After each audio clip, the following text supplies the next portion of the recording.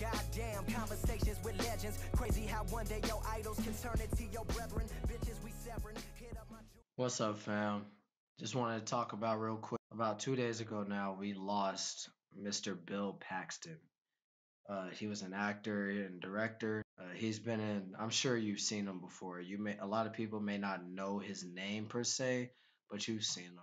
He was in Edge of Tomorrow. He was in Twister, Nightcrawler, Aliens, Titanic. No, he's been around. He's been around. So a lot of you may not know his name, but you definitely know his face.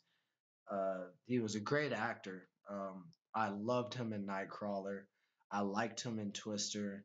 I hate Titanic as a film, but Bill Paxton, man, he was a great actor. I don't know anything about him as a person. I know we lost him due to surgery complications. I don't currently know what he was having surgery on. Yeah, man, we lost another one. I mean, they drop like flies these days, don't they? It's a very sad thing. I definitely feel for his family. He's a very underrated actor. I think he's very underrated. Uh, check out his stuff, man. There's even a lot of films that I haven't seen that he's been in. Films like Apollo 13. He was in The Terminator. I didn't see The Terminator, but he was in Predator 2. He's been around for a long time. He's been acting for a very long time. He's not that old. He died at age 61. Not that old. Not super super young, but definitely not very old. Very much gone too soon.